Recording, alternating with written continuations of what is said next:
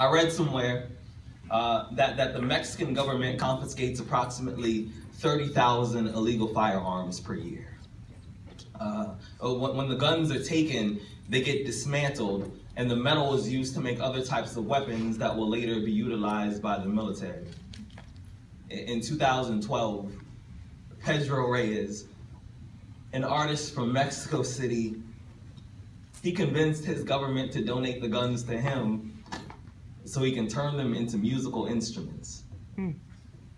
So somewhere, there's a tambourine, a drum set, a guitar, all made out of things that were used to take people's lives, but now they create a sound that puts life back into people's bodies, which is to say that a weapon will always be a weapon, but we choose how we fight the war. And from this, I learned that even the most destructive instruments can still create a melody worth dancing to, and sometimes don't we also call that a battle? I wonder how long it took to convince the first rifle that it can hold a note instead of a bullet, but still fire into a crowd and make everyone move. When I was six, I was taught how to throw a punch.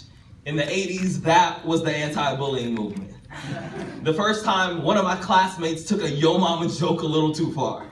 I remembered my training, so I turned his nose into a fountain, my fist 5 pennies. I closed my eyes, I made a wish, I came home with bloody knuckles, and it was the first piece of artwork my family hung on the fridge. I remember staring at my hands the same way you stare at a midterm when all your answers are correct. I didn't know what class this was, but I did know I was passing, and isn't that what masculinity has become?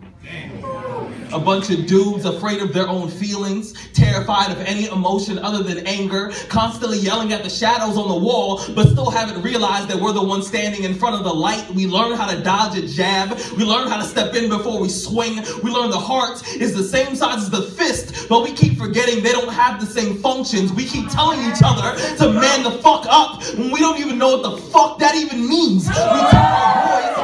We turn our boys into bayonets. We point them in the wrong direction. We pull their triggers and then ignore all the damage they're doing in the distance. The word repurpose, it means to take an object and give it amnesia. It means to make something forget what it's been trained to do so you can use it for a better reason. I'm learning that this body is not a shotgun. I'm learning that this body is not a pistol. I'm learning that a man is not defined by what he can destroy. I'm learning that a person who only knows how to fight can only communicate in violence, and that shouldn't be anyone's first language.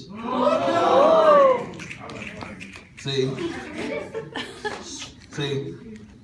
once I came across a picture of a strange looking violin, and the caption said that it was made out of a rifle. And I thought to myself, that someday that could be me. Thank you.